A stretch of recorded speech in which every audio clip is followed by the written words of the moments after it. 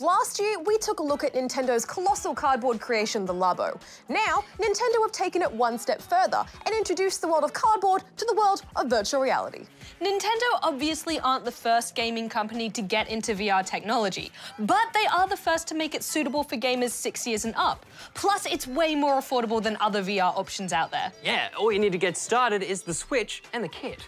Similar to the original LABO, you can buy the full VR kit that comes with all 5 attachments plus the goggles, or you can buy a starter kit, which is made up of just the goggles and the blaster attachment. And then you can buy the other attachments separately, depending on what you like the look of. Put together, LABO VR looks similar to a pair of mobile VR goggles, with you attaching the Toy-Cons over the front while you hold the device in place over your eyes. My personal favourite was this funky-looking bird Toy-Con. What about you guys? I'm gonna have to go with the elephant with super creepy eyes. How about you, Jack? Wait, let me guess. Space Gun. I'm so predictable. As cute as they both are, I gotta go with the blaster. It also has my favourite game of the whole collection too. Blaster is an on-rail shooter, where you have to take out as many of these pink, squishy invaders as you can. There's not a lot to it, but the short time frame you're given to work with and the variety in the level design kept me on my toes. Not to mention the blaster feels so awesome to use, if a bit tiring on the arms, but still a great payoff, especially considering this was the build that took me the longest to make. Oh yeah, it is definitely the most elaborate creation in the LABO VR arsenal. So it is kind of a shame that it only has one game that uses it to its full advantage. The second game, Kablaster, sees you and a friend passing the blaster back and forth, trying to lure as many hippos to your side of the pond by shooting fruit into their giant mouths. Hungry, hungry hippos, but in virtual reality. One thing both minigames have in common, though, is they highlight the issues in the graphics department.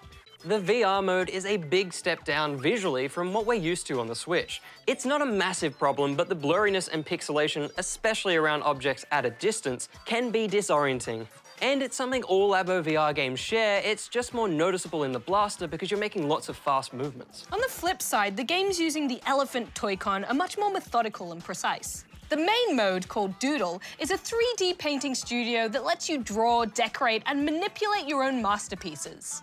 While I'm no Van Gogh, I had a really fun time getting into the creative spirit in a way that didn't involve folding cardboard for ages.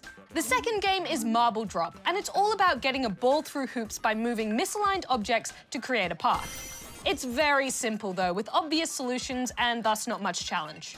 And honestly, I got bored of it after just a few levels. You know what's not boring though? Flying. Specifically flying on a swan robot hybrid. In the aptly named bird mode, you can take to the skies collecting apples, bees, fish, and other oddities for the hatching chicks around the island. Gripping the handles to flap your wings, leaning to turn, and forwards to swoop down into a dive.